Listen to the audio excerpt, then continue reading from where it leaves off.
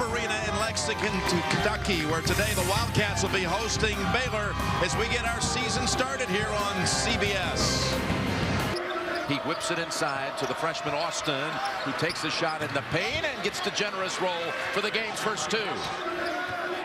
Whipping it inside, Noel gets the basket to go, and the foul. The National High School Player of the Year.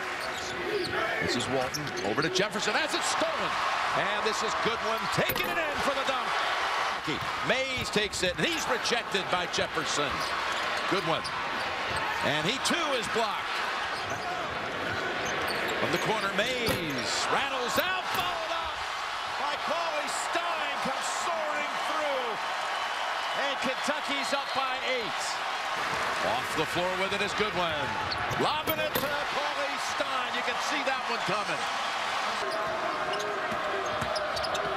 Walton bounces it over. Jefferson, you talked about he didn't play all that much. He has really stepped up this year. Not quite as polished offensively as Davis was a year ago. As there's a three-pointer. As Goodwin lobs it. And that's Grassel right there. My glossary of terms. That slip. Follow up that time by Jefferson. With a 2, a lead with a 3. No, it's going back to Baylor. Baylor's got time. 2 seconds. They feed Heslop. Got the shot in time, and it goes. Wow, Brady Heslop. Jefferson got the 1-on-1 over Wiltshire, and he's able to convert. Walton, what a move. Got past Poitras. Walton has 8 points. He's played well. Open. Isaiah Austin. Good one. Twice now. 2 Kentucky players took themselves out of the play by going to the ground and coming up empty.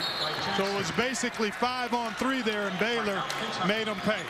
Which will free up Goodwin to slash, drive, and try to make plays for himself or teammates. And that's a great play by Nerlens Noel. Mays. Oh, he hits the 3. You can't make those kind of mistakes late. Lob by Harrow and converted by Poitras. Harrow trying to make another play, put back up and in by Nerlens Noel. Austin, 2-point shot. Well done. The Bears will have a first ever program victory in a non-conference game on the road against a ranked opponent.